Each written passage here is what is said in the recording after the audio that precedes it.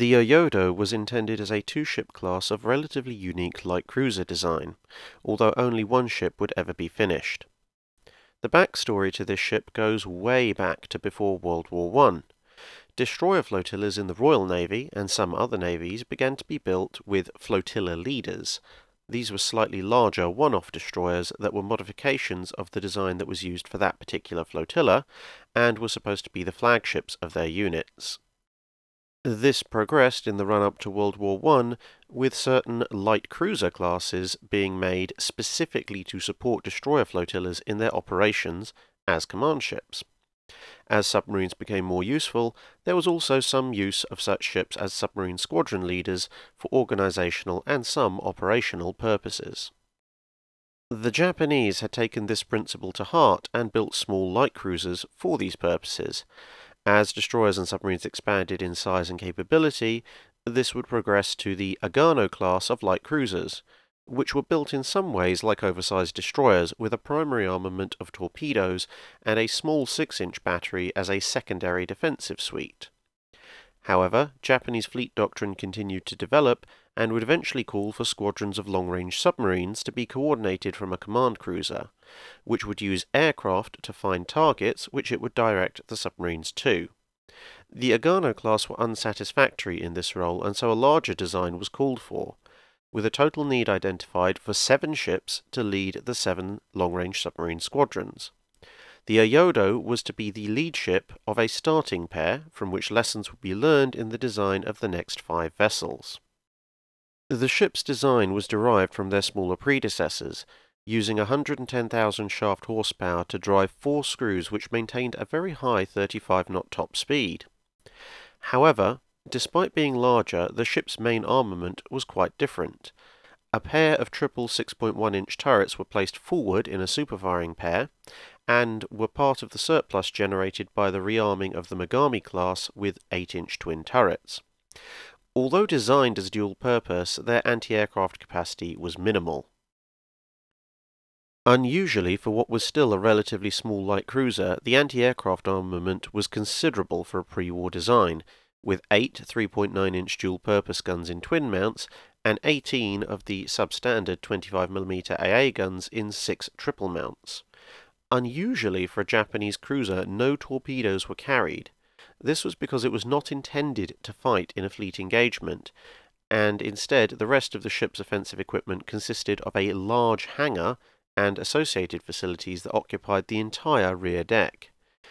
This gave the ships a maximum aircraft capacity of 6, slightly less than the larger Tonne-class heavy cruisers, although the E-15K floatplane, an advanced design supposed to be able to operate in a hostile environment crawling with enemy fighters, turned out to be a disappointment, and in practice between 2 and 3 of the older E-13A aircraft were carried instead during the ship's operational career. A thin 2.4 to 3-inch belt provided minimal protection, but as mentioned it wasn't really supposed to find itself in gunfights with peer opponents. The ship was named after the Oyodo River and was laid down in early 1941, launched in April 1942, and completed in February 1943. Her sister Niodo was to be built on the same slipway once Oyodo was launched, but was cancelled as by the time Oyodo was launched the needs of the Japanese Navy had changed somewhat, and the role of submarine flotilla flagship was no longer appropriate, or indeed even possible. So Oyodo entered service as a regular light cruiser with occasional use as a transport. She was assigned to the 3rd Fleet and was transferred to the main body of the mobile force as part of a response to the invasion of Attu Island, with 3 battleships, 2 aircraft carriers, and 5 heavy cruisers also marshalling to reply. But the Americans completed the invasion before the fleet could depart to counterattack. She would then spend time alternating between fruitless searches for American strike forces, probably to her benefit, and transporting men and supplies to the various remaining Japanese garrisons, mainly basing out of the Truk Naval Base. At the start of 1944, she was slightly damaged by an American carrier strike, and by March she was in refit with her hangar converted into a flagship facility designed to take advantage of her elaborate and powerful communications suite.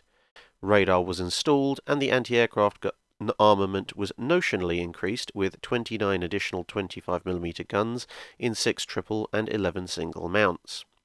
As it turned out, the admiral supposed to use the ship preferred to transfer to an underground bunker ashore, and 6 more 25mm guns were added in October, along with more radar sets, in an effort to switch her back to a more useful combat role.